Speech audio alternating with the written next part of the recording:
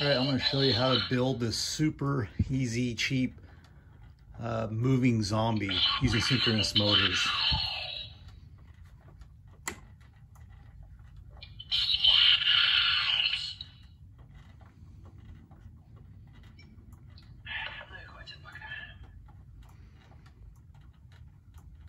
One thing to keep in mind when building the zombie prop using synchronous motors, the more weight you have on top, the harder it is it's going to turn because these motors are not strong.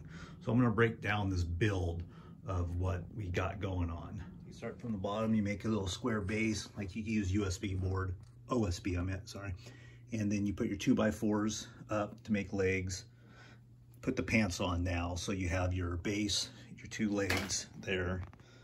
And then you're going to put here for the hip using 2x4.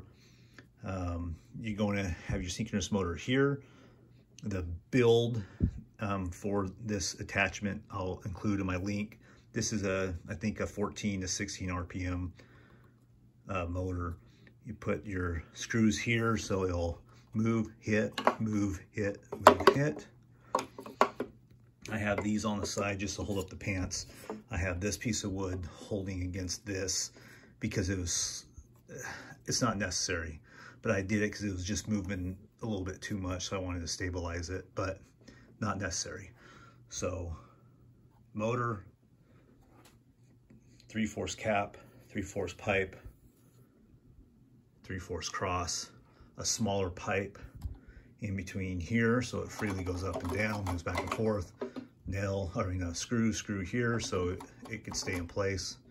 You're going to put holes on each side of these, put fishing lines or wire or whatever for string, comes down, connects to another pipe. And you got some zombie hands here, string, pipe, zombie hands, so it will move. And then on the top, I have a 1/4 pipe here connected, so it'll stay in place, but it has wiggle room. And this will allow the head to move back and forth.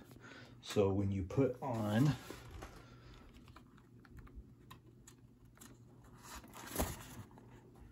the mask, that's what it's going to look like. And now we'll put on the clothes.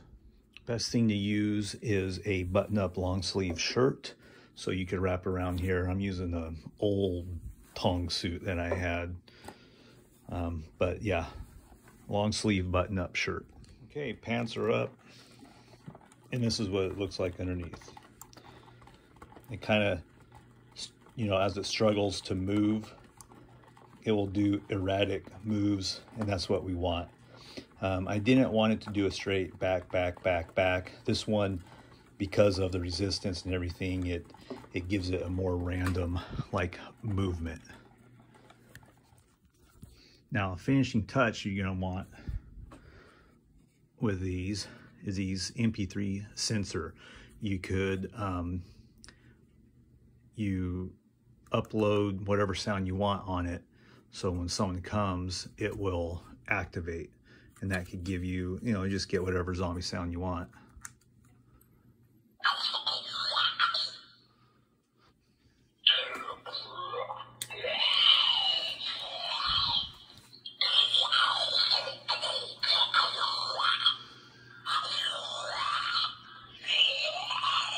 And there you go.